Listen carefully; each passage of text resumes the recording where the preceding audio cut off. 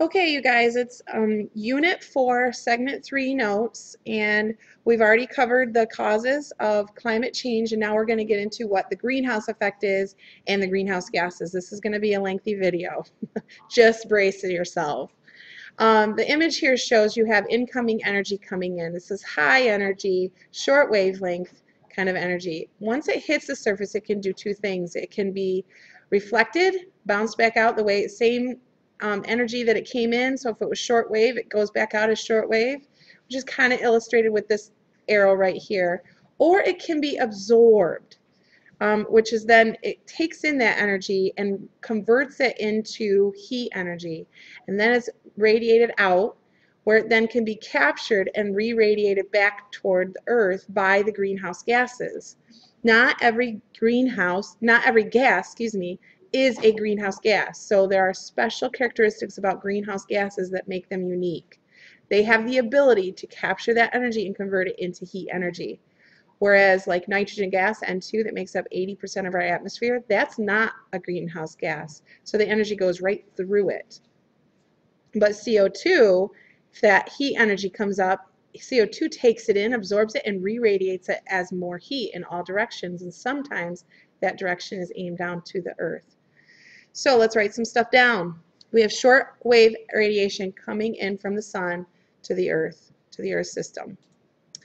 And then the earth absorbs and radiates long wave radiation in the form of heat and infrared. So if it doesn't have a high albedo and it doesn't reflect, then it's going to absorb. We talked about that before.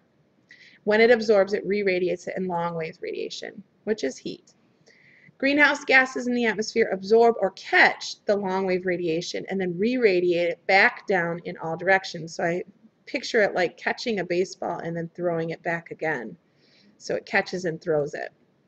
Some radiation is sent back out to space, yes, but some is sent back down to Earth, and that's the radiation that builds up and creates that trapped energy and increases the Earth temperatures. Okay? Now we're going to talk about each greenhouse gas, and we have little sections. We'll talk about what the gas is, and then we'll talk about what are the sources. So each gas will have sources, both natural and anthropogenic. Do you remember that word anthropogenic? It means human caused or from humans. With carbon dioxide, we talked about the phrase carbon sink, and that's anywhere that will store carbon. So we have the ocean as a massive carbon sink. The lithosphere, which is the ground, the dirt, and the soil, stores carbon. Biosphere, atmosphere, all of those are carbon sinks storing carbon. The natural sources of carbon are going to be decomposition, which we talked about before. Because they're natural, we're listing natural sources, so not human. So we have swamps and forests and things like that where you have leaves falling or debris falling to the bottom of the swamp and decomposing. And then we have cellular respiration. Everything alive goes through cellular respiration, and that is going to put out carbon dioxide. And then we have volcanoes that are releasing, degassing that, or outgassing that material, that's the carbon that's trapped in the rocks. Okay, so this is the graph that we talked a little bit about before with CO2, but we have today over here in this corner, and then we go back in time to 1880. On this side, we're looking at temperature in degrees Fahrenheit. Okay, so this is our norm, and this is a deviation from the norm. When we're down below, we're in a cooling state, and when we're above it, we're in warming. And then this on this side is the carbon dioxide levels in parts per million. So I just want you to look at this graph, and I want you to see if you can, well, it's pretty obvious the connection that you see here in front of you with the temperature and the carbon dioxide levels. They both are on the rise. Now the global temperature has gone up and down in little peaks and valleys because we know that the global temperature is impacted by many other factors, right? But we cannot deny the definite connection that we see here with this type of graph, that the carbon dioxide levels are on the rise as well as the temperature, making you connect the idea that there's a reason for that. Carbon dioxide is a greenhouse gas, and it does absorb that energy. This is the same kind of graph, only much bigger time scale, and I like this graph because I like how far back it goes and what it's showing. So this was taken in the Antarctic. So we're down at the South Pole. This is present day, okay, and then we go all the way back more than 600,000 years ago. The yellow that you see there is the CO2 concentrations in Antarctica. So you're seeing these peaks and valleys, and it gives you the value in parts per million of what it was, and peaks and valleys, peaks and valleys. So CO2 concentrations. The red line that you see is showing the temperatures, which we can get from the ice core data. And you can see they really do follow these peaks and valleys. If you look closely, you can see that there are definitely direct indicators that they are, something is influenced, one of them is influencing the other. And since we know carbon dioxide is a greenhouse gas and takes in and reabsorbs that energy, we can only draw the conclusion that that is a culprit. Now this orange right here, I showed you guys the Mauna Loa graph showing an increase in CO2. It was very similar to the graph that you just saw a second ago. This right here, that's earlier information, so that's in the year 2006. That's more recent. So it's just a tiny little blip on this, you guys. But the concentration that we are seeing is off the charts, and that's what's most astounding. This is off the charts. No other time in history has carbon dioxide levels ever been in this range. Okay, so we have gone through ice ages, okay, and times of warmth, and ice ages and times of warmth. We are off the charts on this. That's what's kind of scary, is that we could see this change depending on how important CO2 is as a determinant for how warm we'll get. We could see this global warming. We're seeing it happen at such a rapid rate compared to times in history. More on carbon dioxide. Anthropogenic sources, so humans, we're a cause. Right here's a satellite image of a fire. You can see that release. So burning fossil fuels through power plants or vehicles. We also contribute to decomposition with all of our landfills, and we deforest the forests, and we also have forest fire situations. We can cause those as well. I know lightning can cause that too, and you can definitely list that as a natural cause as well.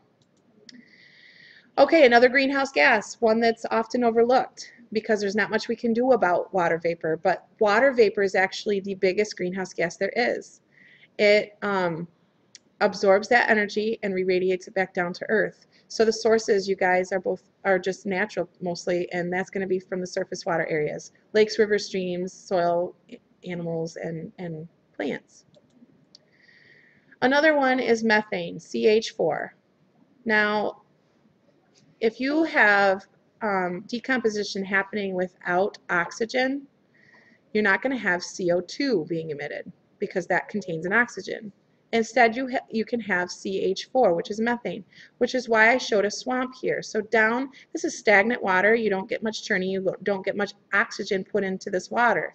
So down at in the bottom of this area, this swamp here, you have the swamp gas, this methane that's being made by the decomposing materials that drop down in there.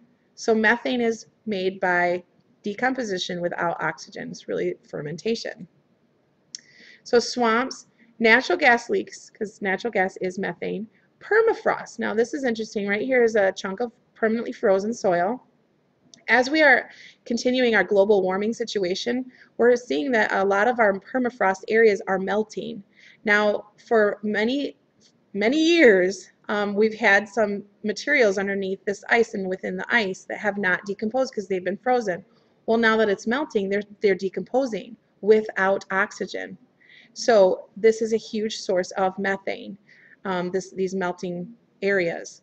Termites are another we've listed here, and I know that seems kind of odd, but termites, the way they break down the wood, they actually make methane in it, and there's so many of them that I guess the amount that they put out is something that you could actually, measure. So anyhow, termites are there. But anthropogenic sources, so humans. If humans weren't on the planet, these wouldn't be sources. But because we are, we're so rice cultivation, we have these rice paddies that we swamp the area, and because we're creating a swamp, we have that decomposition happening without oxygen, so that is a source of methane, rice cultivation.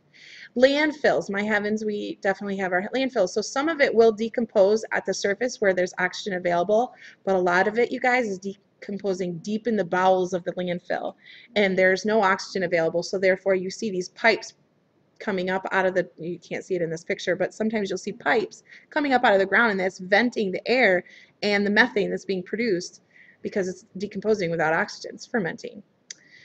Cows.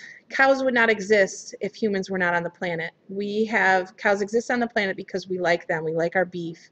And so we mass harvest these animals. We grow them and we harvest them. And we grow so many, we could actually fill the state of Louisiana with nothing but cows, no space between them. That's how many we have. Anyway, the way that they process the grains, they produce a lot of methane in their guts, and so they release that. They toot methane. Biomass combustion also will produce some methane, and fossil fuel production in the process of doing that, and coal mining. All of these things are sources of methane, and they would not exist if we weren't here. Next, greenhouse gas, nitrous oxide, N2O. We have referred in Unit 1 as gases that contain nitrogen oxygen as NOx. You can continue your reference to that. That would be fine. But the natural sources, there's only one natural source of this NOx, and that's microbes in the soil of wet tropical forests. Anthropogenic sources, though, come from fertilizers, agriculture, jet fuel, fossil fuel combustion, and sewage treatment. All anthropogenic sources of this gas. CFCs, chlorofluorocarbons. There are no natural sources for this gas, and you will need to know that for a quiz. But the anthropogenic sources were coolants, aerosol propellants, and electronic cleaning solvents. No longer are they being used. They were outlawed, and you will need to know this protocol, but the Montreal Protocol actually prohibited the CFC use, and it wasn't due to the fact that it was a greenhouse gas and a very powerful one. It was actually due to the fact that it was depleting the ozone, which we mentioned in Unit 1. The CFCs do remain active in the atmosphere for 50 to 100 years and can continue to break down the ozone as well as act as a greenhouse gas. Super duper duper powerful. Ozone is the next one, and there are, ozone is the one that needs the, it's like, it requires the sun in order to be produced, and we talked about that with Unit 1 as an air pollutant. The natural sources are the sunlight, reacting with the NOx and the carbon monoxide and VOCs, but we talked mostly about NOx. Sunlight interacts with the NOx, and those NOx can be produced by the fossil fuels and everything, but the sunlight interacts with it and breaks apart the ozone, or the oxygens, recombines it into the O3. O3 we know is an air pollutant. It breaks down our lung tissue. We talked about that before. Ozone also accumulates in the upper stratosphere, and that is actually a protection area where it protects us from the UV. Why does it protect us from the UV? Friends, it's a greenhouse gas, GHG. So it takes in that UV energy and converts it to heat energy. But, and even though we have a ton of it up here in the stratosphere, we also know we're making it down here too. And ozone is a powerful GHG, so it will take in that energy and re-emit it as heat energy. So the anthropogenic sources of ozone, it still requires the sunlight, you guys. All of these require the sunlight to interact with it, but motor vehicle exhaust, which is the burning of the fossil fuels, industrial emissions, and chemical solvents. All, when those are released, it requires produces the NOx and the VOCs and the CO. Anyways, with the sunlight interacting with it, ozone's produced. I'm going to need to end this, and it's going to end in the middle, but one GHG is not the same as another GHG. Okay, the way that they take in that energy and the way they release it is different for each one. So one might be much more powerful than another. One might not exist in the quantity as another, so therefore it doesn't have as much of an impact overall. So we're going to look at this. I'm going to show you some stats. You do not have to memorize this particular numbers, but you do need to know like which one's the strongest. And I'll kind of draw attention to what you really need to know. 95% of the greenhouse effect is due to water vapor. 95%. That means 5% is due to the other greenhouse gases. And this is where I'm going to actually have to stop because this is going to stop me at 15 minutes.